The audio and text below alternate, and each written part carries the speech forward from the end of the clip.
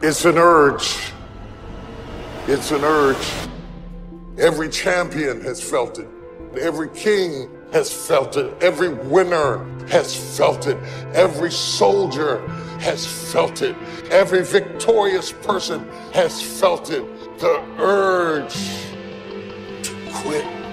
Don't you give up on your dream.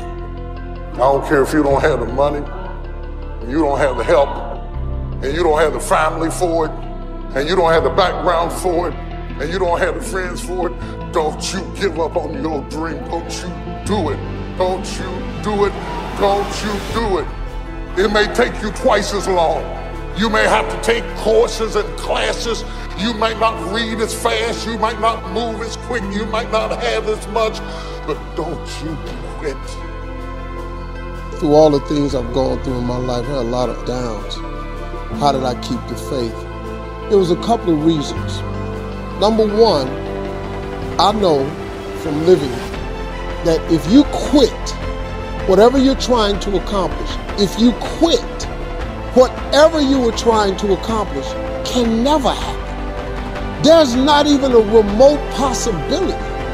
If you quit, there is no chance of it popping back up again, coming back later. Quitting is guaranteed failure.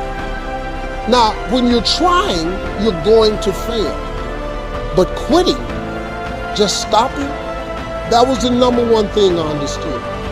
And then number two, you have to make sure that your dreams, your aspirations and goals are so big that not accomplishing them is not an option. And then the other layer of it is you're probably going to have some suffering to get there or some sacrifice to get there. And so once you've embraced and decided that this suffering, this sacrifice you're making is an indicator of progress. It's an indicator of obsession.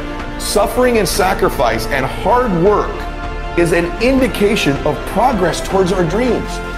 The lack of sacrifice, the lack of suffering in our lives, its removal, its non-existence also equates to a non-existence of a great life, a non-existence of a dream happening, a big one anyway. You have to want something so big that it wakes you up in the middle of the night. You have to want something so big that you think about it all the time. You have to want something so big that it drives you to wake up when you don't want to. It keeps you up at night when you've long been sleepy. It makes you show up, do things you wouldn't normally do.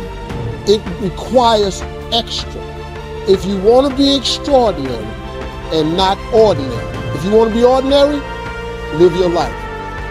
And so embrace the fact that you're going to have to sacrifice and suffer to some extent. Once you've embraced that it's going to happen, it's almost not that bad. It's kind of like those of you that are fit. You've sort of accepted that before you go to the gym and get there, you're going to have to suffer. And we go anyway. It becomes a habit. No one goes into a gym thinking, I'm not going to have to sacrifice or suffer. There'll be no discomfort or no pain. Yet in life, outside of that one area, most of us are worried about suffering. We're afraid of it. When we're suffering and sacrificing, we wonder whether it's worth it. We wonder whether we're supposed to. We wonder whether sacrifice or setbacks or suffering is a sign it's not our real dream, don't we? See, at the gym, you'd never think, oh, I'm going through some pain and discomfort. This must be a sign I shouldn't be at the gym. You'd never think that. So while it's happening, there's no part of you that says this isn't right. In fact, the indication of the pain and sacrifice and sweat, don't you feel better at the gym? You're like, wow, I really sacrificed today. I really suffered. So in that area, we all know to the extent we suffer and sacrifice is to the extent we grow.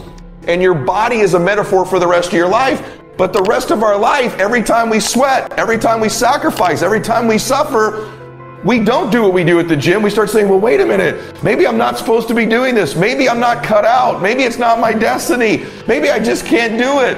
It's the most unbelievable, ridiculous conclusion we draw, but it's what everybody does, which is another form of distraction, is doubt. Another form of distraction is just doubt, and doubt comes from the suffer. It comes from a loss. It comes from fear. It comes from the sacrifice. And so just remember this. You're supposed to suffer and sacrifice. So let me ask you a question. What are you willing to risk in order to make your dream come true? Nothing ventured, nothing gained. You're going to take a risk. Maybe it's financial. Maybe it's a risk of time. Maybe it's a risk at your job. Maybe it's a risk of looking bad. Maybe it's a risk of failing, of falling on your face, of going broke, of going through pain, of going through anxiety. What are you willing to risk in order to win? The price you will pay for not making your dream come true is far greater than the one that you will pay to make it come true. You'll pay that one the rest of your life. And so ask yourself what you're willing to risk. What's the price you're willing to pay? Never give up until, however long that is. Step by step, piece by piece, book by book, go for it. Don't miss the chance to grow. And resolve that you'll pay the price until you learn, change, grow, become. Then you'll discover some of life's best treasures